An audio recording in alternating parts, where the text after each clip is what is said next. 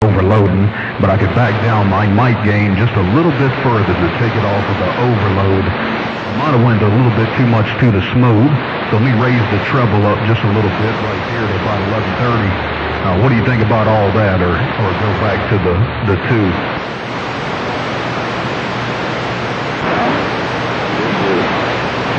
Why are you whispering in the mic? I want to know what's on you. Whispering in the microphone. I don't know about whispering. My voice, I don't know. It does seem like I'm starting to lose my voice a little bit. But I could up the mic gain here too. But yeah, you let me know. I could run a little bit.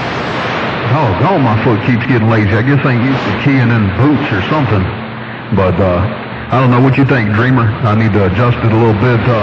From here, I'm on 2.5, like Hound Dog wanted. But what I need, a little less, a little more mic gain, a little less, a little more treble, a little more bass, a little less bass. What you think you hear, Daydreamer?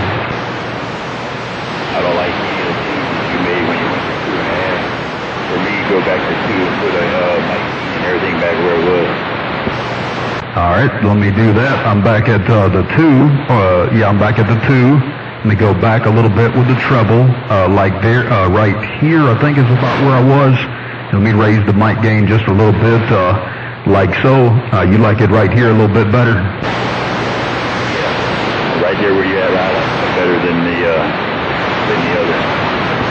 If you're losing your voice or think you're losing your voice, there really ain't no sense in making all those adjustments because it's just not going to be a fair comparison.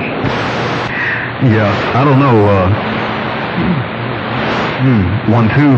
I don't know. I do feel like my voice is a little off too, for sure. But all right, man, I'm gonna get on out the way, and I'll let y'all have it. My phone's already got all kind of text messages and calls too, so I'm probably already in trouble. Take care, Daydreamer. Take care, Hound Dog. Drail, getting out of here. Appreciate you there. I just want to keep